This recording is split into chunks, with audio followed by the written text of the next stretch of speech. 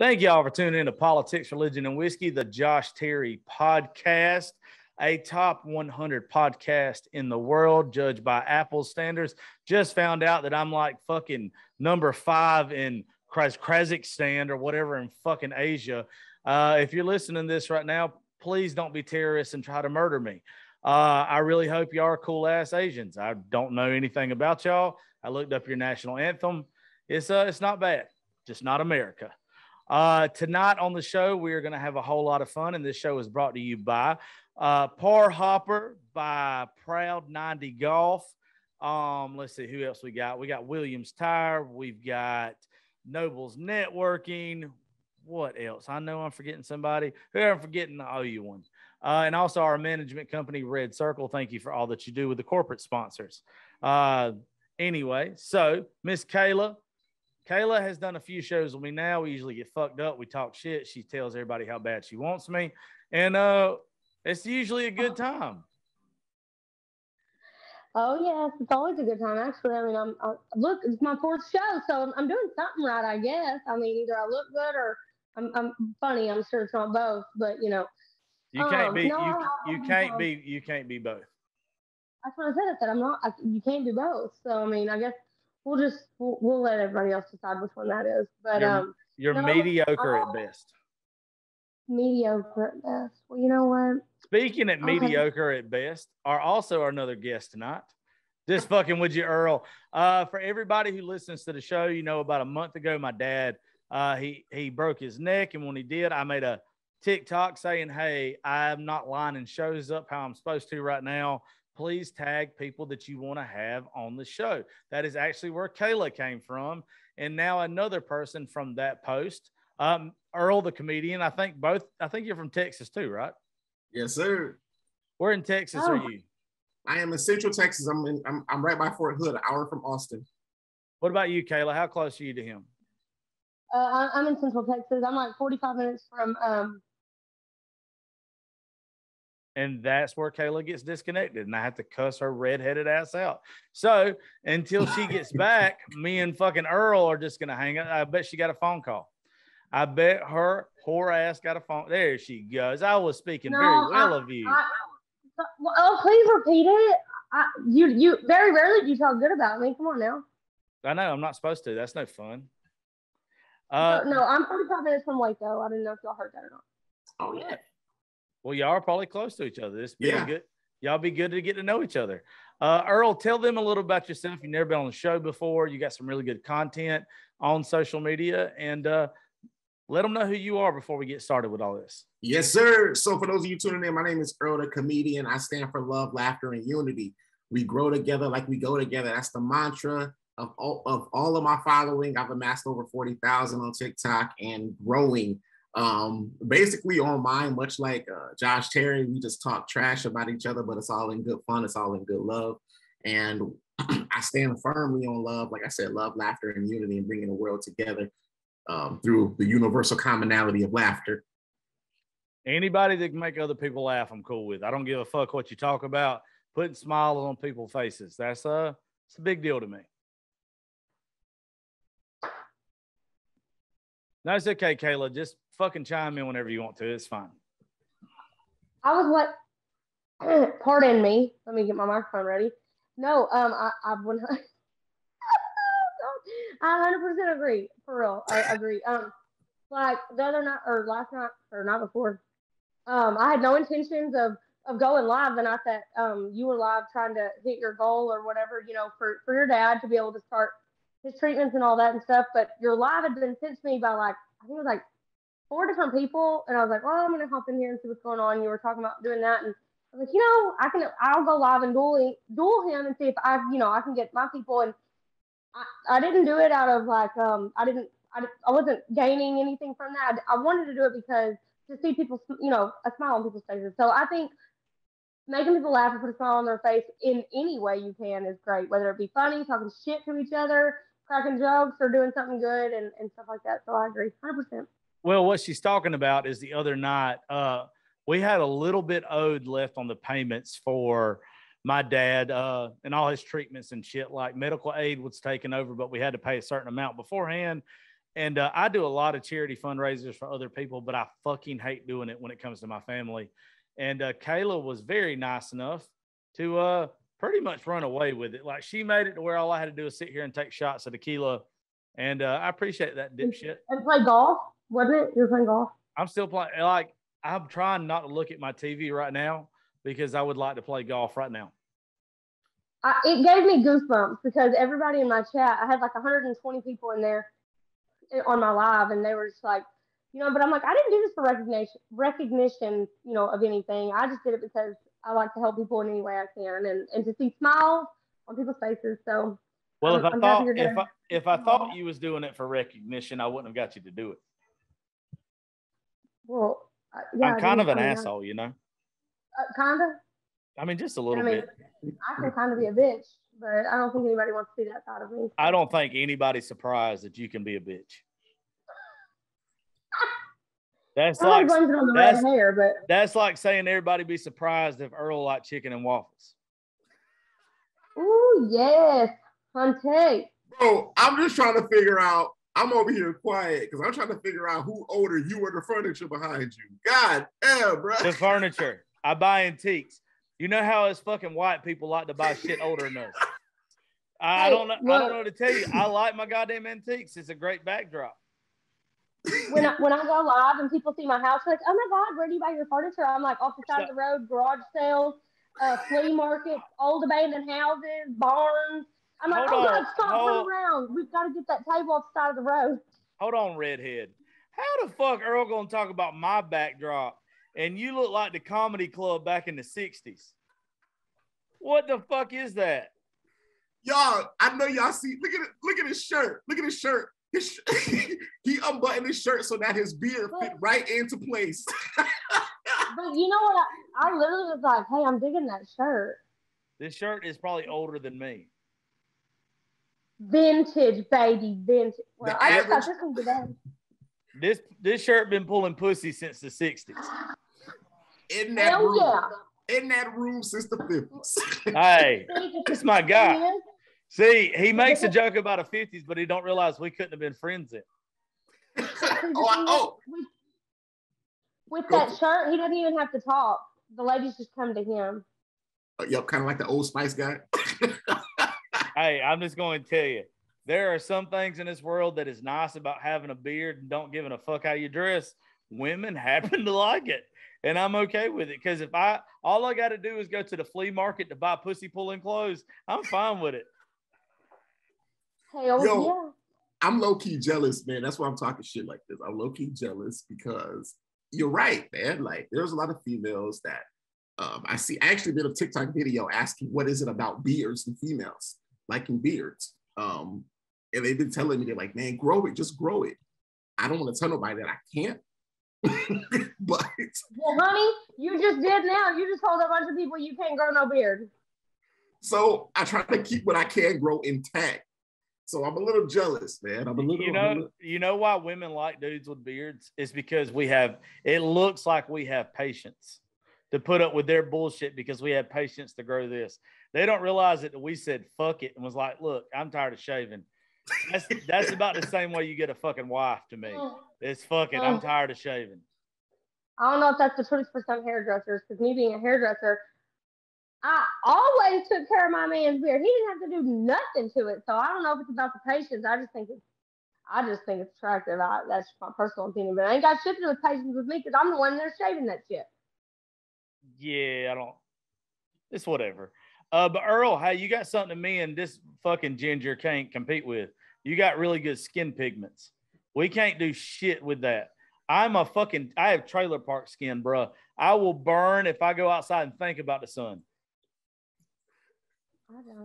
Yo, speaking of burning, I didn't know black people could burn. I'm not gonna lie to you. Like, I went to Cancun and bro, I literally checked myself into the hospital because I was like, yo, my skin is peeling and it hurts. I had never had a sunburn in my entire life, like at all. So I literally thought I was like breaking out or had a rash or some shit. But when it was all said and done, I was just black as hell. So, I mean, it really did. Nothing changed. I was good, obviously. It's okay. Sometimes I wish I want to tell you a joke. All right. So for everybody who listens to the show, they know I love black women. I love all women, but there's something about light-skinned sisters that's got the curly ass hair. God damn. I'm telling you right now, I'll give you the keys to my truck, my bank account, whatever you want. But so I have this joke that I do. I go to a lot of rap bars, and I always walk up to like random people. I'll buy them drinks. I'll talk shit and everything. It's trying to make friends, right? Like I'm the white guy that goes to Pastor Troy concerts and Trick Daddy concerts and got front row seats in this Raising Hell. Like just having a fucking blast because I just enjoy life and I enjoy good people. But I have two of the same icebreakers. Is one, I will walk up to folks and go, why the fuck is you here? And I'll be like, hey, look, dude, I'm 1/8 African American. And they automatically think you're talking about your dick. But I'd be like, nah, bro, I'm talking about my credit score. And it has never, ever gone bad for me. They always have the same reaction you have. Shit. Keep using it because you're right. You're 100% correct, bro. Like you're 100% correct. This was the other one I used to try, Earl. But this one got me shut down one night by a black girl, and I realized that I couldn't use it no more. You ever seen the movie The Help? Yes. Big fan of the movie. It's fucking amazing. So I'm out with some of my honkies, and there's this beautiful ebony princess that comes up to us, and we're talking to her, whatever. And I ain't got no game. I either make you laugh and you're attracted to me, or you're like, who's that fat bearded motherfucker talking shit? Like there's no middle. And I said to this girl, I said, you is kind, you is special, you is important. This bitch about punched me in my face. Like, I'm serious, like about took me out. She's like, that's not funny. And I was like, my bad. Fucking the movie said you thought it was funny. I now know that it's not. I'll never do it again. The movie said that you thought it was funny. I thought that they would think it was funny. You know, it's interesting, man, because I'm quite the opposite. I primarily talk and interact with white girls. Yeah. Couldn't have told that at all. How could you tell? Oh, you got a fucking Hurley hat on, dude. You eat more white pussy than I do. This is no indication of character. Sir, you have a Hurley hat on and you have fucking wristbands on, just like I do right now. You eat white pussy. You don't even season your chicken. I don't even eat dark chicken at KFC, bro. I don't know a black person that eats dark chicken at fucking KFC. That's a stereotype I've ever heard one. Yo, I got a question for Kayla. Kayla, are you using your webcam as a mirror? What are you doing? What are we doing? I'm listening to y'all talk, and all I see is my face. And then I see y'all, but I'm just listening to y'all talk. Well, you're supposed to chime in, dickhead. Well, you said not to talk over, dickhead. All right, we'll fucking do it like it's class. Raise your hand. It's supposed to be subtle, like social cues. Look at her getting frustrated. There she go, fixing her hair. I'm about to take a motherfucking trip to Georgia. I'm about to put my hair up. I tell you what, let me go and tell you, you ever make a trip to Georgia, there's 100% chance your hair is going to be up anyway. So you go ahead and do what you got to do. Why? Because of the temperature? Is it hot there? Oh yeah, it's gonna be real hot with your face in my lap. At least 110. Yeah, it's okay. You heard? I'm just saying. No. We are having a big birthday party here for me next month with Catfish Cooley and Ginger Billy and people that have millions of followers off TikTok. I mean, you and Earl could come, but you know, somebody's asshole is gonna be sore when they leave. I'm not saying who. Who making the mac and cheese? Kraft? Oh no, we don't let white folks cook around here. White folks don't cook around me, bro. I make the best homemade mac and cheese you'd ever put in your mouth. Not a goddamn chance. Okay. I'm telling you, me and my daughter made a video on Sunday. I'm shadow banned as fuck right now. But me and her made a video on Sunday. and we were at a black-owned restaurant that is the best seafood or anything you can get around here. And I have taught my daughter, she'll be 10 years old in September. I have told her there are two things you look for. We don't like going to chain restaurants. We like going to mom and pop places like hole in the wall places. You always look to see if it's black owned, and you always see if there's a black woman cooking or black folks cooking, period, in the kitchen. If they're cooking in the kitchen, that's where the fuck we're going.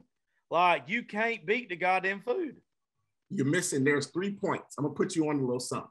If All you right. go to a black-owned restaurant, a black person in the kitchen, if they don't have a rooster gobble hanging from the bottom of their arms, they can't cook. Are you talking about Bertha? Yeah. No, I ain't talking about. You talking about Bertha? She gotta have this. If she ain't got this, I don't want it. I don't want. I will say, when I went to Tennessee last year, I had some barbecue. The guy that I went and seen, total fucking disaster. I'm not even gonna go into detail on that situation. But I did eat some damn good barbecue, and it was a black lady or an older lady, I think. Anyways, but she took care of all of it by herself. Her husband would go up there and get her pit going and stuff, but she did it all, and holy shit, that was some of the best barbecue. And I mean, I live in Texas, so we're known for barbecue. But dear God Almighty, that and her homemade barbecue sauce, I said, shit, I might move to Tennessee just for the barbecue. I'll tell you, Memphis barbecue. I don't know where you went to in fucking in Tennessee. You go around Memphis, you get some folks that can goddamn cook. You know what? Now that I think about it, like that. His dad went and picked it up, and it may because the town that I was in was close to Memphis, and he said I drove all the way to. I think he might have said Memphis to go pick this barbecue up, bring it back, and I was like, I don't care where the fuck it came from. That shit was good. I'm just trying to calculate what year is the room that my man is sitting in.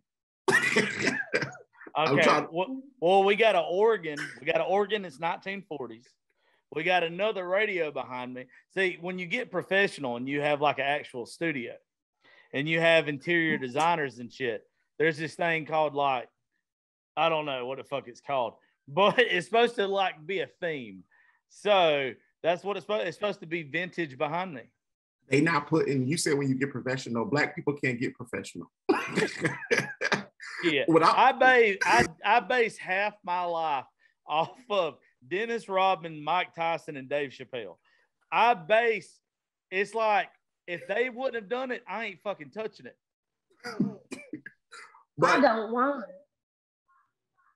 it. My management company, Red Circle, are the same people that distribute and manage Mike Tyson's Hot Boxing with Mike Tyson.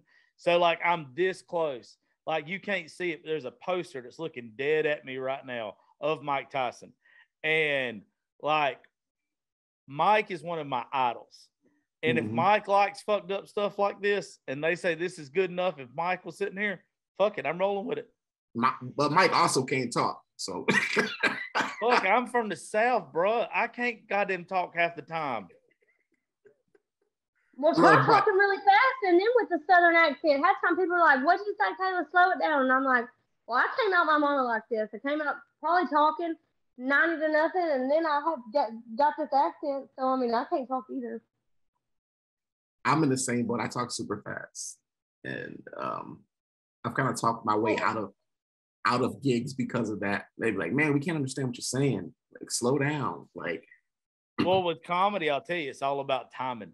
Some people just like they overrun their jokes, like they outrun their jokes. You just got to fucking fall into them. That's what feels good. Yes, that's 100% correct, man. 100% correct. That pause sometimes, dude, can make or break a joke. Is that a rifle you got in the back? That's an AR-15 that's sitting there, but this is a guitar. I'm a felon. I legally can't own a firearm unless the firing pin is out of it for entertainment purposes. So, yeah. Yeah, I wouldn't be able to have it. Yeah, I'm a felon. I wouldn't be able to have that in my background without getting shot. So, I can't do it. You hold on. You don't look like you're part of the Crips or Bloods. You could show whatever firearm you fucking wanted to. No. With no fucking. Really? No. Why is that? Man, do you not see what's happening? Do you not see what's happening to us? We out here getting killed in the streets for having water guns. I get what you're saying. Yeah, like I'm actually, you would not think this. I'm actually a sympathizer for I love, like, when I say that I'm invited to the barbecue, you know how all white folks are like, oh, I'm fucking invited to the barbecue or whatever. And it's like them just pulling rank or whatever. It's not it. Like, I'm a big fan of police, but I'm also a big fan of change and making the future better for everybody. I coach girls softball. My daughter's best friend is a little black girl. I grew up playing sports with black folks. I fucking love everybody. Like, I'm not colorblind because that would be like the most racist thing to fucking say is, oh, I'm colorblind. I don't see color. Of course I fucking see color. Right. But the thing is like, I treat everybody the way I want to be treated. Mm-hmm. And I do understand there are some things that certain people, they get fucked up over. And it's not fair. Yeah, man. Yeah. I mean, I respect that 100% on a serious note. You don't really find, that type of genuine character. No, hardly ever now. Like, hardly ever. Oh my fucking God. Like, I could be live and I have people come in there and they're like, do you believe in this? You did blah, blah, blah, all or whatever. I'm like, y'all, if you really just shut the fuck up and sit the fuck down for about 2 seconds, we all bleed red. Like, literally treat people the way that you would want to be treated at the end of the day. And I guarantee you, this world wouldn't be such a fucking shit show and a fucking disaster. Like, it's insane. The problem with that, and I'm not tooting my own horn, but I will toot it every once in a while. You know what I'm saying? Earl and Kayla, I don't know how much y'all know about this, but I worked in country radio the past several years until I got fired last year on my birthday, September the 10th. We're coming up on the 1-year anniversary of me not being a DJ. Well, one of the things I got in trouble for, I worked in country radio. I do not support the Confederate flag. I do not support the stars and bars. I have fucking people that every single day that I talk to about that, and just in reference of how can you be a white Southern male with a bald head looking the way you do, wearing Wranglers, cowboy boots, all that shit, and don't support this. And I explained to them, it's not that it don't mean shit to me regardless. I don't give a fuck about it. I am 33 years old. It don't bother me either way. But what does bother me is I've got friends that when they look at it, they see hate, they see whatever. And it's like, I can't get behind it. Like, I got in trouble. I got death threats literally on country radio when NASCAR banned it, because I explained to a bunch of fucking people that before the swastika was adopted by Hitler, it was a symbol of peace. Before the Confederate flag was adopted by the Ku Klux Klan, it was a symbol of peace. I get that. But once a hate group adopts something, that's all it'll ever be known for throughout a fucking eternity. So I'm not going to sit here. There is nothing that I have on it. Nothing that I have on it that I've done in 6 years of being in social media and that being my livelihood that has a Confederate flag on it, and it won't. That is the realest thing I've heard tonight all day. Like, that's say it louder for the people in the motherfucking back. Right. You know? Right, man. I mean, it, like you said, it's very rare to come across true, genuine, real people. Like, even, despite, like, and some people believe what they want to believe, but they still see, like, this, that, and that. I mean, very, very rarely do you see that now. It's sad, really, what it is. But what's great about it being rare, though, is it makes the people that actually have a platform, and I don't have a big platform. I mean, my podcast is big and shit like that, but it gives you a chance. There's so many people that are tired of fake. There's so many people that are tired of whatever. If you're going to be a racist, be a fucking blatant racist. If you're going to be a liberal, be a blatant liberal. If you're going to be somewhere in the middle and realize that a lot of people live in the gray area of life, then fucking be honest and upfront about that. Like, I get tired, and I think that's why I've been successful, is I just don't want to sugarcoat shit no more. No. And see, but something you just said a minute ago, you said that so many people are tired of being fake, but so many of those people are fake. So like I have right. like fuck that shit. Like I came on TikTok, literally people begged me. They're like, Kayla, you're funny as fuck. You're real as fuck. You don't. One of my sayings is I don't work for fucking Willy Wonka. I don't sugarcoat shit for fucking nobody. Like I don't beat around the bush. None of that shit. Like, but I mean, I have a heart of gold and stuff. But like, so many people that are so tired of the fake shit are fake. I'm like, it's the double standards and the hypocrisy for me. I mean, well, people don't want to put their careers on the line. Like, I have people that come on this show all the time. I have people that come on my show all the time that's got millions and fucking millions of followers on shit and everything like that. And you understand that it becomes a business to them. Mm-hmm. I don't give a fuck about the followers. Like, no offense, I love each and every one of y'all that are listening to the show. If you want to download the next episode, please download it, subscribe, and follow Earl and Kayla. But the thing is, if you quit listening to me for me being me, and that's called cancel culture, then fuck you. That's what I was about to ask you, how you feel about cancel culture, bro. Well, see, that's the thing. All right, I have the #1 country show in the state of Georgia for the past 2 years until I got fired. The #1 fucking country show. And I had made my opinions on telling Antifa to kiss my big fat ass. I made a July 4th post last year. I had same thing with the Confederate flag. There was a couple other issues. Me getting fired from country radio and having a fucking decent salary to where there were so many people that supported me when I got fired. And they were like, look, iHeartRadio is going to back you. Apple, Spotify, Amazon, all this stuff. You will be on their platforms and you will end up being decent on their platforms.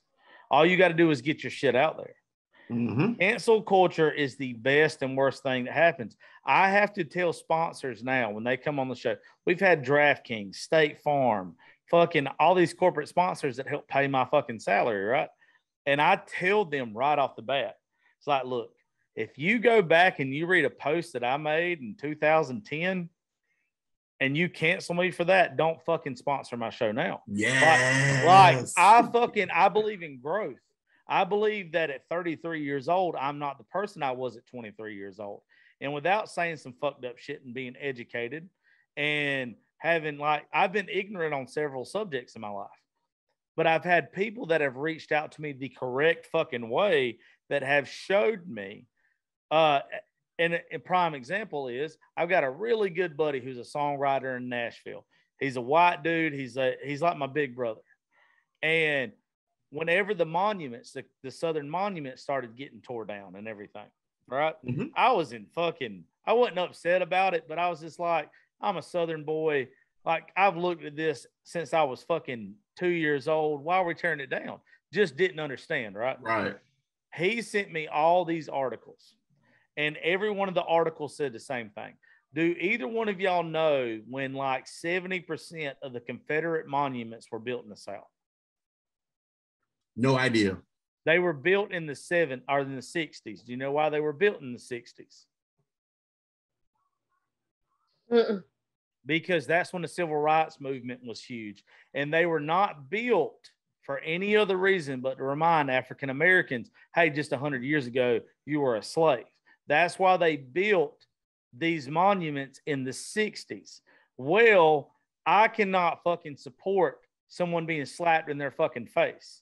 So once I got the information on it and I realized that, hey, these were built literally to belittle people, to hurt people's feelings. I'm not that fucking person. I wasn't raised in a racist home or with racist grandparents or anything like that. So when I find out that, hey, there were some fucking ruthless sons of bitches that wanted to remind folks that you ain't came that far. Right. Fuck that shit. You can go straight and fuck yourself. Tear them down. I don't give a shit. Man, look, you got a fan in me forever, bro. For real, because that just hearing, Hey, you fangirling over there. I'm fan what? I said you're fangirling over there. Fangirling, at least make me a woman. Come on now. What's the saying if you're fangirling over a dude? Oh God, I'm choking. See, that's what happens. You choke. I don't mind choking. It's fine. No, you don't look like you choke. Trust me. Exactly. You look like you. It don't matter how big it is. You taking it. I ain't got to worry about it being big. I promise you. The good Lord knew not to make my dick big. I'd have gave myself full blown AIDS by now. Yeah, you said that. I think you've said that now in 2 of the podcasts. Sweetheart, this is like my 120th episode. I probably said it in about 100 episodes. No, I was talking about with me. Like I said, you've said it, like how dare I? How dare? But Earl, I appreciate that, man. It's just I try to raise my daughter to fucking love everybody, and I believe that every generation gets a little bit better. And I know they say that we're supposed to remember the past, and like we're supposed to remember like the bad shit that our ancestors did. Mm-hmm. I don't believe that. I believe you don't teach it. I believe you teach love and going forward. You don't remind Mm-hmm. fucking people. That's my problem. There's a lot of folks now, like even the Black Lives Matter thing, dude. That was my next topic. Black Lives Matter, and this is the realest shit I can say to you, dude. Your life matters just as much as mine. I don't believe there ought to be a fucking label put on that. Right. And if somebody gets mad because I say all lives matter, whatever. Fuck you. I don't care. Your life matters as much as mine. I believe when you start putting labels on it, that's saying that yours matters more than mine. And then you get back to a whole different subject. But, dude, I don't believe in it. Like, I don't believe in us separating each other. I believe that is the way the government or whoever is to just separate us and not, we could get a fucking law. The South should be the worst place, the worst fucking place for racial tension, if you believe the news, right? Right. You go out into the streets of Georgia or the streets of Alabama, streets of Mississippi, and see how far people have came since the 60s. Now, is there still fuck ups out there? Yes. And honestly, those fuck ups are way past their time and they ain't got many breaths left in their lungs. Right. But the problem comes with the fact that they've given birth and they have generational mindsets and stereotypes and, traits. But as far as like the Black Lives Matter thing goes, for me, ultimately, I respect your opinion on it, but mine, I feel almost as like if they were to make a movement like that, they should have followed it up with like Black Lives Matter 2 kind of thing. Hold on, I'm gonna pause that because that is too good of a subject for me not to get up and go piss. We're back from our first piss break of the evening. Earl, you had a very good point right here, and I want you to go in on your point where he's talking about Black Lives Matter 2. Because so, I think I know where you're going with that, and I think I like it. So for me, my perception has always been, people are going to have their own agendas. They're going to have their own, perceptions of what they think that movement stands for, what it is. A lot of people argue the point that, it's saying, like kind of like you said, that my life means more than yours, kind of ordeal. But for me, like I said, they did the whole women movement, the Me Too movement as well, and I personally was behind that and respected that personally. But I feel like with the Black Lives Matter, a lot of people have made it out to be something that I don't think it was initially set to, but has become now. So when I say Black Lives Matter 2, I really feel like that would kind of, that would give it a whole different public appeal. Obviously, there will be some people in there that feel as though, okay, it's still what it is to them, but anything than just to state Black Lives Matter. I think that too carries a lot of weight and a lot of volume by adding it to, the movement and message itself. Yeah, I don't knock that argument. Understand, like, there's nothing that I can ever say to completely understand your argument or anybody of your culture's argument. Like, there's never nothing I can ever do, right? But from the outside looking in, I think where a lot of people get fucking butt hurt or whatever is because you're obviously a comedian. You ever listen to Carlos Mencia? Yep. Carlos Mencia had his bit 15 years ago when he was doing Mind of Mencia. Mm-hmm. And it was the way that you kill racism is you stop talking about it. You stop separating the two. Like you quit reminding people how you said a while ago, you've got generational racists or whatever. Right. The reason why I don't talk about that kind of stuff with my daughter is because I don't want her to ever know about it. Right. And the way that you should not, it gets to a point in time that if you're going to kill something, you have to leave it behind. It has to be, it don't need to be part of the history anymore. That's the only way, because it does not fucking matter, dude. It does not matter what you bring up about your history or what I bring up about my history, right? Right. You're like, me and you are from two different parts of the country. You're in Texas, I'm over in Georgia. Mm-hmm. And there's this old joke that people in Georgia appreciate people from Alabama because they make us look better. And people in Alabama appreciate the motherfuckers from Mississippi because they make them look better. Right. All right. So, but it's because we used to be fuck ups. We're not like 99% of us don't see the world that way no more. And unless you talk about it, unless you keep bringing it out, I think what happens is when you talk about it and you bring it out, it lights a fire under people's asses who didn't know about it in the first place. That's true. I never thought about it like that. Never. Yeah. Were you about to add something, Kayla? You were talking, but go ahead. You say what you're going to say, and I'll chime in. Oftentimes I think, about if there ever come a day where we describe someone as human rather than saying like, I feel like it goes hand in hand with what you said, Josh, about how we see one another in terms of a lot of times when we're describing people, it's typically like, I feel like the people often say like, it was that black girl or that white guy or that, such as descriptions like that, rather than, if I were talking to someone of my color, I would say, yeah, man, it would be more personal. It would be more personalized. And I feel like us using, race I feel like racism will never, prejudice will never end as long as we keep making it relevant. And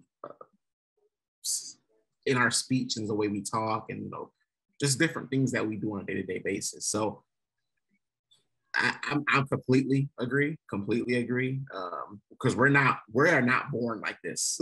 Like I have twin girls, they're 2 years old. And when we go out, they speak to everybody, every single person. So, But see, that's what you're doing right, though. You see what I'm saying? Like that's like, I don't, like, I'm going to touch a little bit on what Josh said, like here, it was a little bit back, whereas like I go, and I'm only comparing this because I don't, get asked this in public, but on live and stuff, every now and then I'll get a shit ton of people like, do you believe in the whole Black Lives Matter movement thing? And I've always said what he said, which is all lives matter to me, because I don't think there should be a label specifically on one certain, thing like that. But you're doing something right. Whereas I do the same with my children. I'm like, it costs $0 to be kind to people. Talk to every, other than if they look like a creeper in some kind of white van or something and they're trying to kidnap you,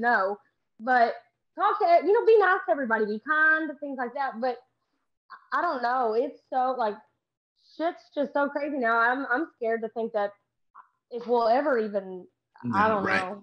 Mm-hmm. There will be. I'm telling y'all, it will be. You're about one generation away from it.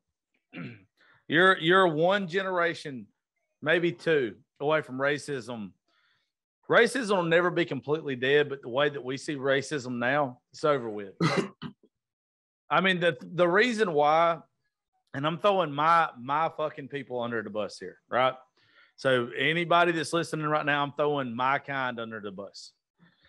I'm talking about Southern people who are granddaddies that we grew up obsessing with because they were our heroes. Our granddaddies might have dropped the N-bomb here or there, and we thought growing up that was the way it was supposed to be. Like, and it ain't right.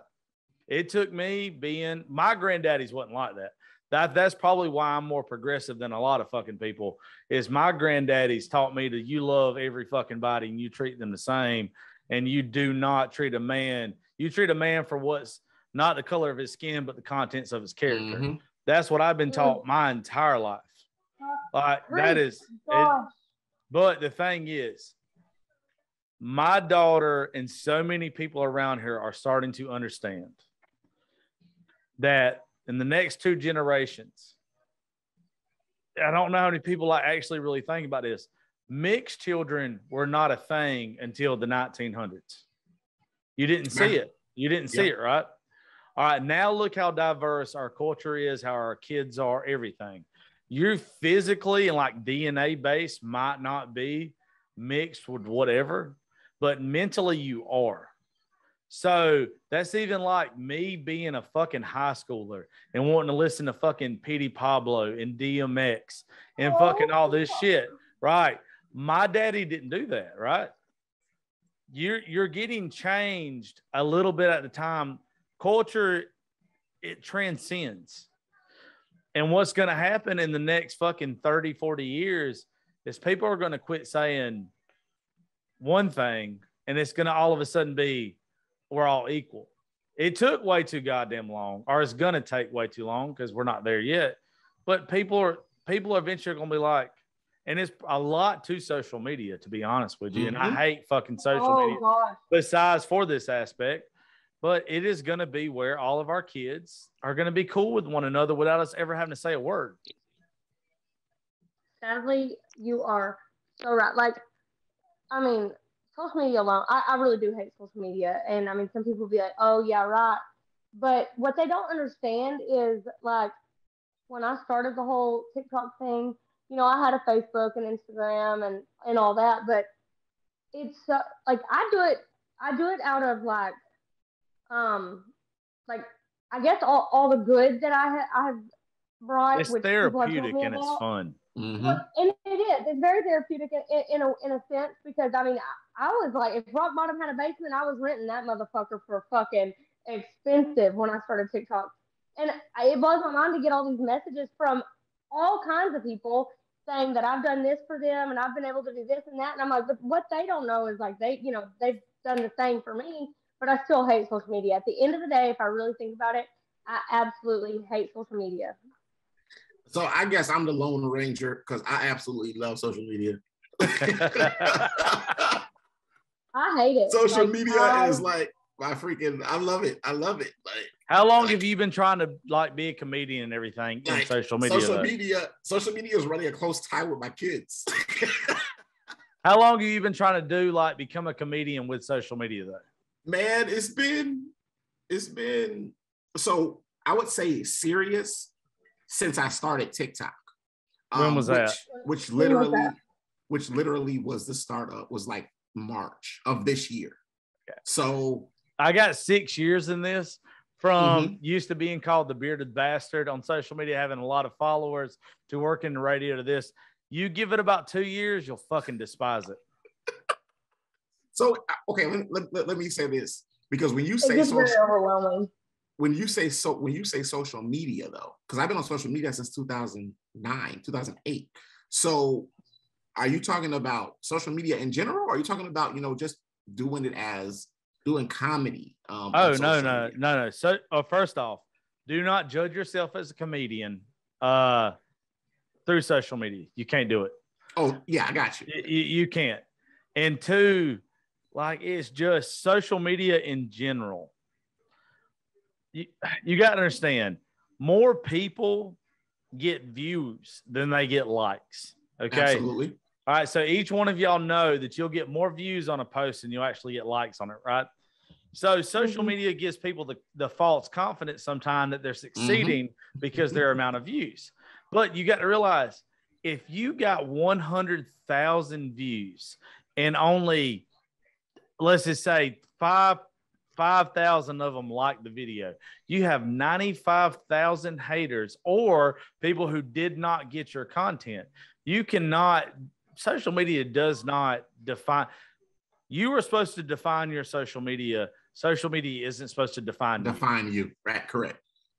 Absolutely. And I agree with that 100%. I agree with that. Where some people they take it and they run with it. Their head gets so damn big, can't walk through a damn door front, and I'm like, oh my Lord have mercy. But they're letting their social media platforms define them, and I'm like, I don't know, like I wouldn't go. I can't say that I wouldn't. I would quit TikTok tomorrow because I wouldn't because you love it. I mean, yes, I do, but at the same time, there's times where I have gone days without going live, and I've had hundreds of messages like, "Where are you? I have refreshed my shit. You're not here. It's 9:30," and I'm like, "God dang! Like y'all rely on my entertainment for y'all's life, like in insanely amount. Like it's crazy." I'm gonna blow your mind right here. Growing up, what was your favorite TV show? What age? I have no idea what the fuck he just said. You said 1H? I said what age? Oh no. It really doesn't matter with the metaphor I'm gonna throw to y'all. Okay, sorry. Just any show you enjoyed watching. It really Barney. All right, Barney. Okay. Oh, shut the hell up. No, you did not, motherfucker, say Barney. You picked the one that does. Okay, fuck this shit. We're gonna say Friends. I'm kidding. You both fucked it up. I was gonna say I Love Lucy or something, but still, I don't care. All right. Do you know how often to this day, or fucking 60 years ago, do you know how often your favorite show had a new episode? Once a week. Right. So the people that end up being really successful at this shit, you get about once or twice a week from them on social media. That's because if you do it every single day, one, you get completely burnt out on it. And two, you don't give people nothing to look forward to. The reason why we all have our favorite shows is because they drag us along. Like you cannot, if you do lives every single night, you are draining yourself. You just don't know you're draining yourself, but you're taking to where you might have 10 minutes of good fucking entertainment out of an hour. To where, why don't you do it once a week where you've got 60 minutes of entertaining shit out of an hour? That's why I don't do it every night. I don't do it every night. That is freaking genius, man. Like, because you're right. No, it makes a lot of sense unless you live like Kayla. And my life is legit. Like, I can't make the shit up that happens in my life every day. I could probably tell 4 crazy stories that has happened in my day every single damn day because literally I cannot make this shit up in my life. I'm like, what did I do in my past life to like have so much? Yeah, but how long do you sit on lives every night? And I know you make good money off of it, but how long do you sit on there? Sometimes it just depends. Like last night, I was only on there for, I'm gonna say at the max an hour. Like, okay. Mm-hmm. Think about it. If that's your max and you're doing it every night, that's at least 7 hours a week. Why not combine that all into 1 or 2, 3 or 4, something like that, but have it set up to where people knew. Look at this. How many people right now that y'all follow are live? A shit ton, right? Mm-hmm. Okay. Why not set it up for once or twice a week at a certain time, just like it's a TV show, and be like, everybody knows, hey, let me go listen to the rest of these people the rest of the week. But at this time slot, I can tune into Earl. I can tune into Kayla, and you're going to get the maximum viewers. And it's just going to be better for you all the way around. I will say that I have been thinking about that for a while because, like, I mean, not saying I am going to be in any type of relationship anytime soon, but social media can also harm and hurt a relationship in some ways.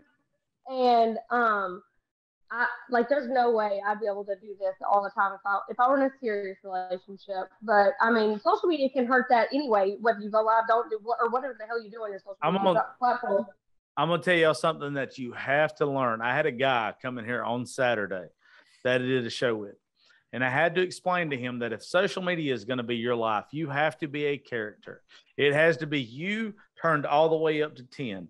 If you don't know how to let off and just fucking be you for 4 or 5 days, it's going to fucking kill you. It's going to drive you insane.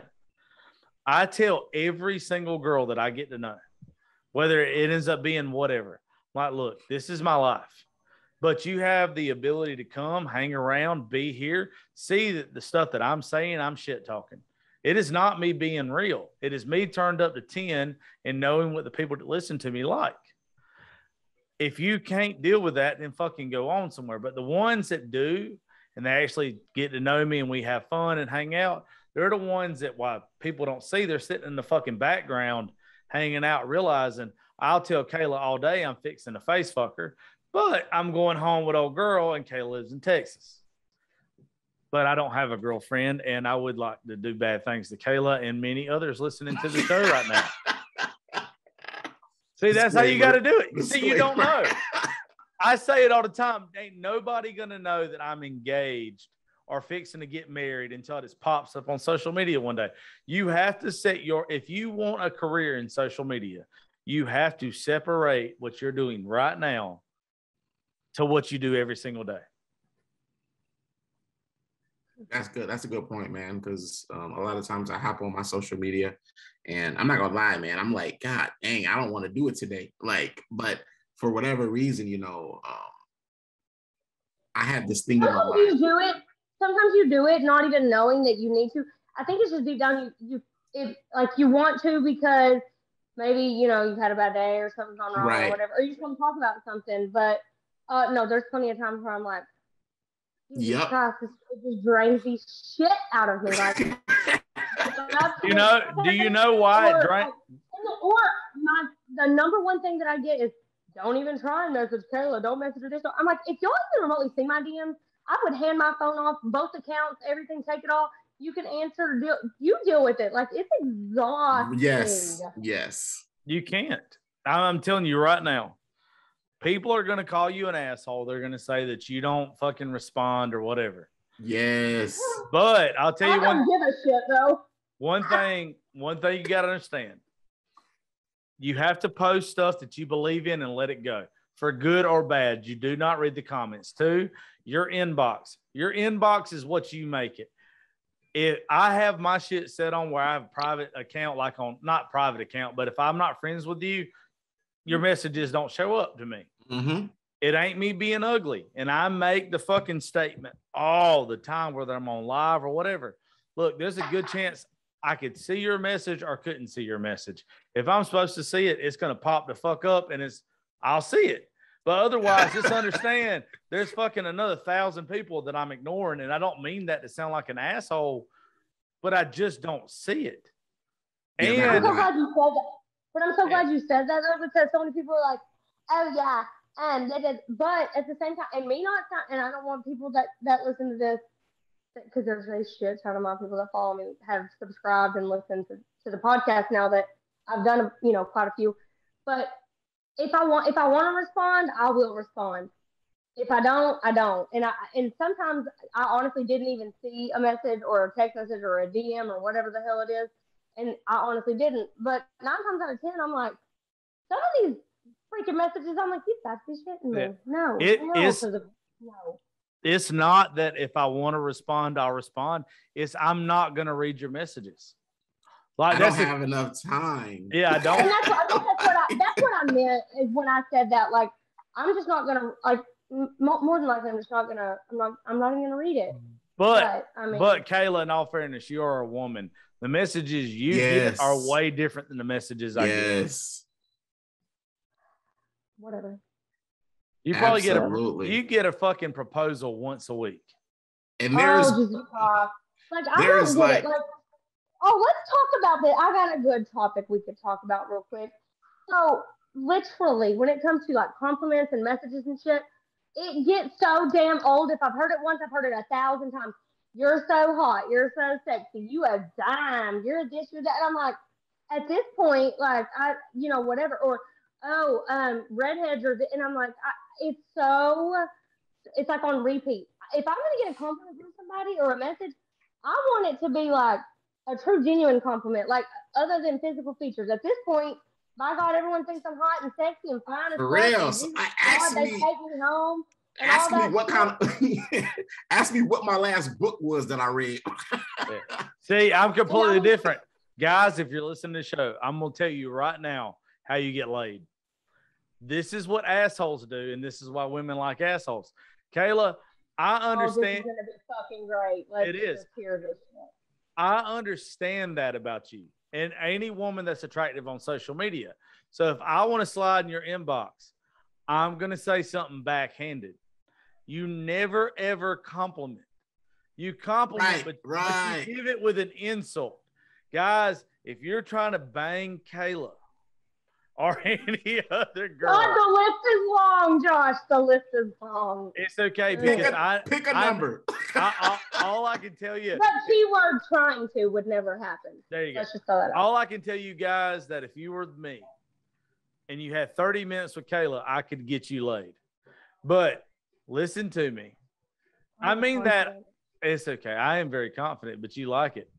Otherwise, you won't be. I was going to say that's one of the things that I absolutely. There you go. See, definitely love about. Well, it's obvious that I know what the fuck I'm talking about. Otherwise, you wouldn't be grinning like a jackass eating briars. What is this? What is this? Tinder Premium? What are we on?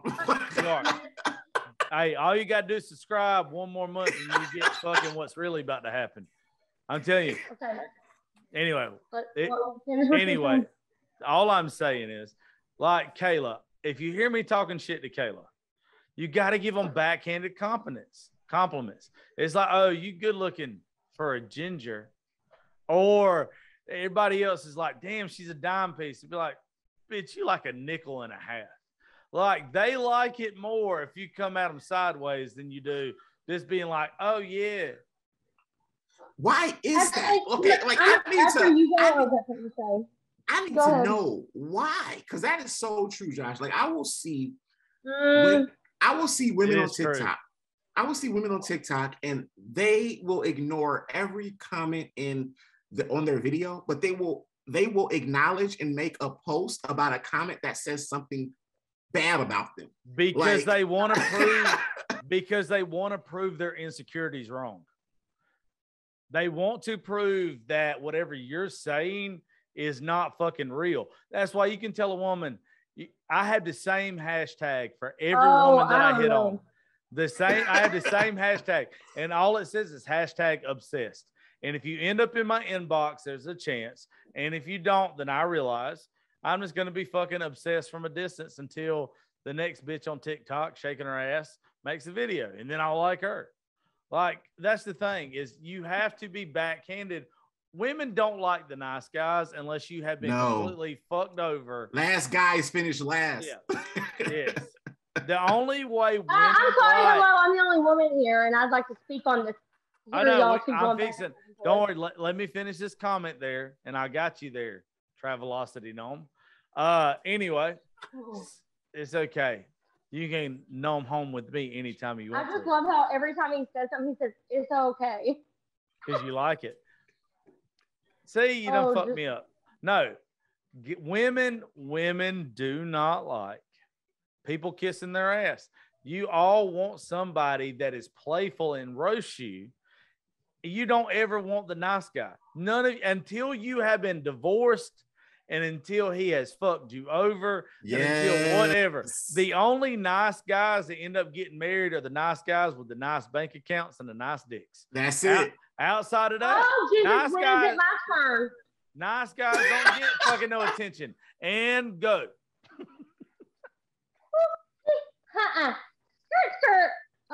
Okay, so I've got two examples right now. So the other night I was on live, and there's this guy that has had a thing for me. I'm not naming names, but has definitely had a thing for me. And I'm talking blew my comment section up on live. And I was like, I haven't made plans, whatever, this weekend, blah, blah, blah, da, da, da. And I said, but more than likely, you are literally, like, you're a tryhard. Like, that is the most unattractive thing, is making yourself look desperate. To me, I'm speaking for myself. To make yourself look absolutely desperate. Like, oh my God, I'd do anything to come and hang out with you. I just want to drink beer with you. And I'm like, at this point, I want you to get the fuck off my live. But then in my DMs, once I've heard it 100 million times, guys coming up in there, hey, yo, I think you're fun as fuck. Can I get that Snapchat? I'm like, first of all, it's called Snapchat. Secondly, no, probably not. Because if you thought anything interesting about me, you wouldn't ask for just my Snapchat. You'd probably be like, hey, this, that, and another. Here's my number. Well, this guy came. He's from Texas locally, and he came into my DMs and he said, "Hey, I know you probably aren't gonna just offer me your Snapchat, but you have a freaking badass personality. You're funny, blah blah blah. And I feel like you would be somebody that I could add on Snapchat to send funny shit to." I said, "Fucking finally, a guy comes into my DM and wants my Snapchat for other than just titty pics or whatever, blah blah blah." And now I have a date with him on Saturday. I'm going on like a legit real date. But if I was all right, so let's play this game though. So, but not all women are the same, is what I'm trying to say. Well, I definitely don't like the overly nice guys, but I don't like the complete douchebag dickhead. Hold on, Cracker Queen. Give me a second. Let's just say, Saltines, that if I was to come to Texas right now, and I was to say, "Hey, I ain't got nothing to do Friday night. Would you like to come hang out with me Friday night?"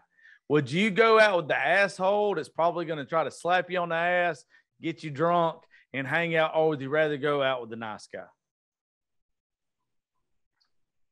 Well, No. Old Kayla would have probably went with the more fun, asshole, very rude, shit like that. But I realized, like, at the end of the day, after I hang out with that person, because, and this is I guess with me getting older and stuff like that. Do you hear how long it's taken to answer this question? Listen, because of a recent situation that has occurred with somebody, I'm like, it's not that fun anymore. It's not fun anymore to go and hang out with that type of guy and then just to be fucking treated like shit afterwards. Like, I'd rather hang out with somebody that I could potentially still have a good time with, because I am a fucking good time, no matter what. But I'm over the whole. Kayla, hold on, baby. You got really in depth there. It's a yes or no. Women overcomplicate situations. If I was to come my ass to Texas, and I was going to say, "Hey, Kayla, I'm here for a couple of days. I'd sure like to take your pretty ass out on Friday night." Well, would you say it like that? Would you say Yeah, yes? when you say it like that, you're like, "Oh, okay, cool." Okay, but would you say, when do I need to be ready? Thank you. That. But at the end of the day, fellas, that's how you talk. Tell them they're pretty. Oh, yeah, there you go. Here's your smooth pickup lines by Josh Terry. Do you look at me? I have no smooth pick. The good Lord said He could make me funny or He can make me smooth, and I promise you, He gave me where I'm funny, because I cannot be smooth. I will hold your hand on the dance floor and trip and bust my ass. Nah, brother, you ain't gonna fall. You got two buttons buttoned up. Anybody with two buttons buttoned up is steady on their feet. I'm telling you, the women around here have spoiled me. I don't even have to button my shirt no more, and I am full blown fat. Like, I can walk into a bar with 230 hanging out of a fucking button up like this, and you know what? Somebody's gonna be like, "You're cute," and I'm like, "Bitch, you blind." You wouldn't even have to speak.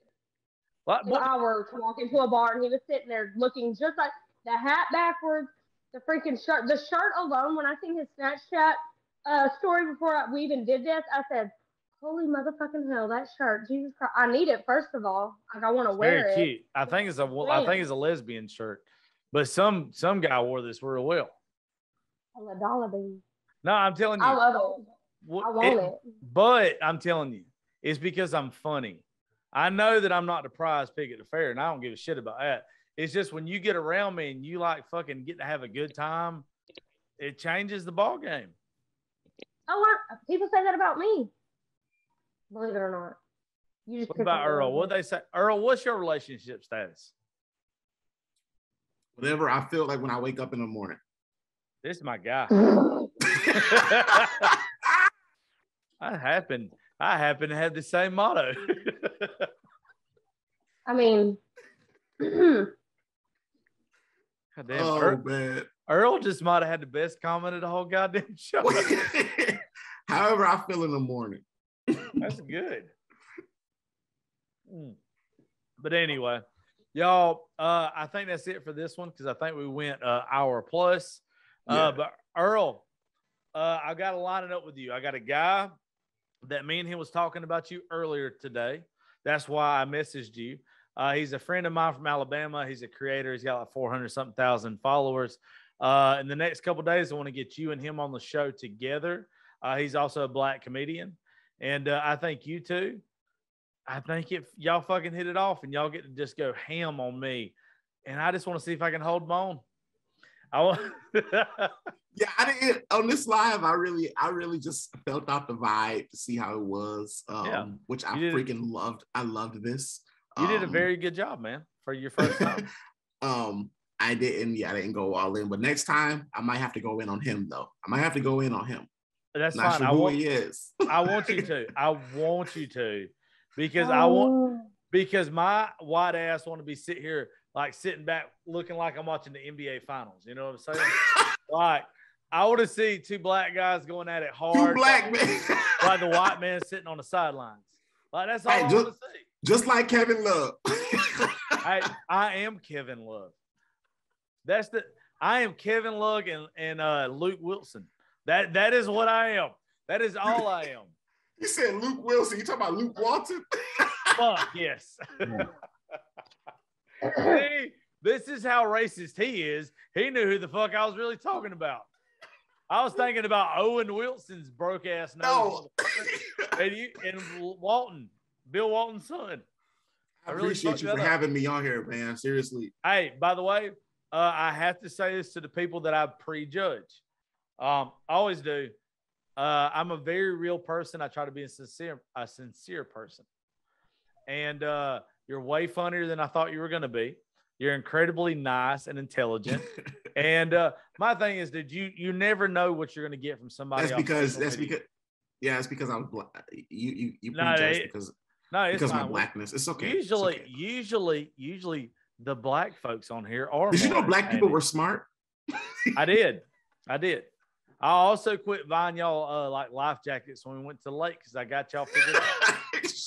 Oh my God. You can say that if you say to a comedian. Oh, I know. I'm laughing. I'm saying like, oh my God, like never mind. Hey, first off, if I put hot sauce on everything and I grew up putting too much sugar in my Kool-Aid, I think I can make half these backhanded comments. I fully agree. Like I seriously talk about the I wait on Earl to attack me because it was supposed to be backhanded towards Earl. Did you say you stopped buying us life jackets? Yeah, no more life jackets. Oh, so you want us to drown? All right. No, we want you to swim. You want us to drown. Look, if y'all can fucking handle the underground, I won't ever drown. I have permanent flotation devices. Black folks don't even take baths, bruh. We don't take baths. We only take showers. And we do that with caution, man. Like we can't be around nothing. Lord, I'm just gonna go ahead and ask you forgiveness for I say this joke. That's because y'all are so used to the high-powered hoses from the civil rights movement. Everybody likes showers. Nobody likes baths. See, he's laughing. He don't know whether to laugh or not. I know. I really don't. You should tell me that was half-ass racist, but it was funny. Hey, as a comedian, I mean, I don't take nothing to heart, man. It is because I want you. Look, I want people on this show to know that you can come here, and this is a free space. I want people to pick on me and the shit that they assume that my great ancestors did because maybe they fucking did. Are you partially Amish? Amish? Absolutely not. No. Look at me. We wanted fucking air conditioning as soon as it became available. My kind was like, you know what? Fuck the sun. No. We might have had like an Amish brother, like Osei Terry, but that motherfucker was like, hey, look, these guys over here got fucking cold air blowing in their window. Hey, but you know what? Some Amish women, they can fucking cook and bake. Lord have mercy. Yeah, they also stink. They also don't wear shoes. Yeah. Their pussies look like their pussies look like my literally am the worst about shoes. I lose my shoes at the fucking That's because you're bar. trash. Like, Well, you know what? I look like good trash, so. Yeah, no. That's called garbage. Earl, drop your social media links because we're finna get off here. You're good trash. You're good trash. Thanks again for having me. My name, my social media links, everything is at Earl the Comedian. Every single platform is at Earl the Comedian. Instagram, Twitter, Facebook, Snapchat, everything. So yeah, like I said, Josh has been all. Look, I almost called you Jason. Look at that. You must be Jason Terry. That's all you could fucking remember. Well, there's one guy one time named Jason Terry in the NBA, and he was a good white kid. Right? No, he wasn't. He was a black guy. That's right. That's what he was black as hell. Actually, so that's how did Luke. you get him? See, he played with Luke Wilson. Oh man. All right, yeah, I appreciate y'all having me on here. It was fun. I look forward to the next one. And Kayla, tell everybody bye. Bye, everybody. My TikTok is at Kayla Brienne 91. The backup is at Kbree 91, and then my Instagram is Wiley 15. Sorry, almost forgot. Earl, you did drop all your social media links, right? Yeah, all of them's at Earl the Comedian. The name is all the same. Okay, well, that's what we want to make sure. Calm down, honky. We wanted to make sure all of it was the same because I like Earl. Anyway, thank y'all for listening to Politics, Religion, and Whiskey. I promise y'all on the next show, I will try to be sober.